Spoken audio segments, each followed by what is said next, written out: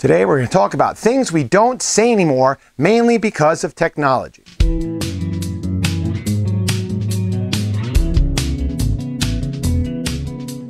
What's happening? NJRoute22.com here. We're going to rattle off some things we don't say anymore, and we feel it's because of the technological advancements of humanity. Let's get started. First, it's the phone. You know, the smartphone has changed everything, and well, the phone changed everything back in the 1800s when it first came out. But let's go off some things that we used to say that we don't say anymore, such as, I'm waiting for a call. Get off the phone. Back in the day, the family might have had one phone, and the special little princesses got their own little princess line. They even had a phone called the Princess Phone, and that was it. Now everybody has a phone, including kids under 10 years old, and they're all in their rooms. And since it's not just the phone and you're talking to another human being, you're doing things and playing games and shooting people and texting and doing all sorts of other nonsense. And here's another one that you don't hear anymore. Excuse me, can I use your phone? It's a local call. Back in the day, you had to worry about long distance charges and, oh, I don't want them calling California. It's like $3 a minute. Now you get an unlimited account. You can call anywhere for the same fixed amount. But they're like $200 or $300 phone bills now as well. So they probably made up for the fact that there's no $3 a minute calls by having these higher priced phone plans. And here's another one. I'm going to call your manager. That usually is what happened when someone had a bad experience at a store or supermarket or what have you. Now, people have a bad experience at the supermarket or a store or whatever it is, and they just go home and write a bad review. A lot of times it's anonymous because they don't want the confrontation with the manager anymore. Older people still will talk face-to-face with someone when they have a problem. They try and resolve it. That's a good way to do it. Now, someone just bashes you and hopes you lose business because of their stupid mistake or whatever it was that happened. Oh, and here's a classic. Operators are standing by. Call now to order. And back in the day, these late night infomercials or whatever it was, you actually had to, if you wanted that thing and you were drunk and you wanted some stupid Bowflex machine, you'd have to dial the number, talk to an operator, give them your address, read your credit card number. It actually took a little effort to buy something back in the day over the phone. Now you can be drunk and half asleep and just open up your app, find the item, hit one single button, and it'll be at your house in a day or two. It's amazing. And here's a real good one. Oh, I have to get home and check my messages. Susie might have called me, whatever it was. That was an interesting aspect. The answering machine alone was a big advancement, but before they had remote access and voicemail, you had to get home and you would have to rewind the tape and actually anticipate. There was anticipation to hope that someone left you a message. You can hear the message over and over. It was a lot of fun. Nowadays, with everybody with their phone in their pocket, they can screen their calls wherever they are, hiking for that matter, and block calls and listen to messages. There's no anticipation left anymore. It's gone. The character building is gone. And the next group of things we don't say anymore belongs in the on-demand category. Today, everything is instant. You can get what you want practically when you want it. But back in the day, it wasn't like that. Here's one good example. Hey, I'll ask Bob the next time I see him. It could be like some guy you know on the street or some guy at the shop. You didn't really call people.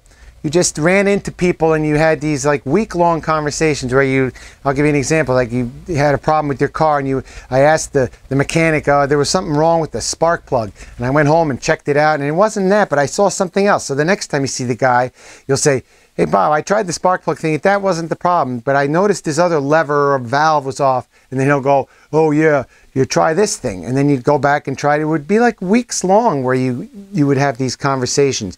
Today, everybody's a text message away and so on.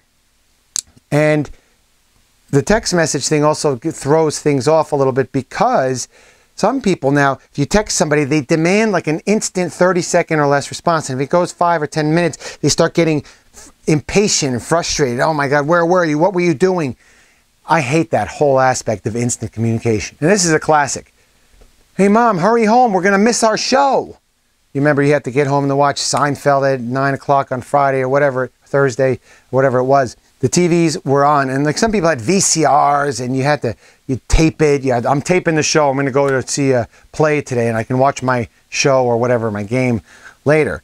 Now everything is on demand, streaming, or just they release the whole season all at once. You stay home for a whole entire weekend and get like cold sore or butt sores, just not moving and binge watching. It's an awful thing. And another real good thing is directions. You used to be like, if you lost, you'd pull over somewhere and ask somebody. A gas station was always a good place.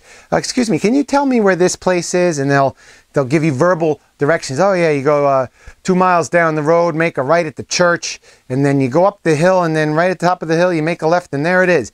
And you'd have to remember what they said and how long. And some people would give inaccurate directions: a quarter mile, half mile, 1 mile. Today, everybody relies on their GPS, and if the GPS breaks or there's no cell service or something goes wrong, they're lost. Most people don't even have a sense of cardinal direction, of which is south, north, east, and west. It's just changed everything. And in the uncategorized section here, we have some other things that you don't say anymore, such as unleaded or leaded. I remember back in the day, the gas station attendant would ask you what kind of gas you wanted. That was almost 30 years ago that they banned that, 25 years ago, that there's no more leaded gas. Another thing we don't say anymore because of technology is, hey, let's go to the video store. I'm sure you've heard that a million times, but you'd go to the video store, pick out your movies and all that stuff. Today, it's all streaming, or if you don't have a good internet connection, there's Redbox, which is open 24 hours. You just sit there, don't talk to anybody, just press some buttons and get your stupid movie. And one of my favorites, hey, I got a whole bunch of extra quarters. Let's go to the video arcade. Arcades were great. You cannot replace that experience anymore, even with a retro arcade that they have, here and there. The arcade, when you were a kid, you'd go there, it was filled with smoke. There'd be cigarette burns on the pinball machines and the asteroids machines. That experience was like you were in another world when you went and played video games in an arcade. Staying home playing video games is not the same. Games are completely different, of course. It's just not the same. Oh, and this is a classic. Hey, excuse me, do you know where the nearest payphone is? Nobody, and the people would use the payphone. It'd be filthy as crap, and nobody cared. Imagine trying to use a payphone today with this stupid crisis that we're in. You'd have to have hand sanitizer and masks, and oh my God, people... They would be frightened. I should dress up as a payphone for Halloween this year. I could scare everybody. They think there's germs all over it. Another classic is, hey, pick up a six and come on over. Like a six-pack would be enough for two buddies to share while watching a baseball game or something. Now, everybody binge drinks. You need cases of beer, and people top it off with vodka and whiskey as well. So people get smashed now compared to back in the day. And it has nothing to do with technology. That's just people getting more drunk. And lastly, something that I recall greatly is, oh man, there was a 5-mile backup. We got stuck at the tolls. Back before they had E-ZPass, you had to pay tolls in cash, and there were massive lines because obviously it was like checking out. Today, you have E-ZPass, high-speed E-ZPass, and they even pickpocket you at like 60 miles an hour. But the one thing is, there are still traffic jams, and they're usually caused by people driving with their stupid phones. Isn't that funny?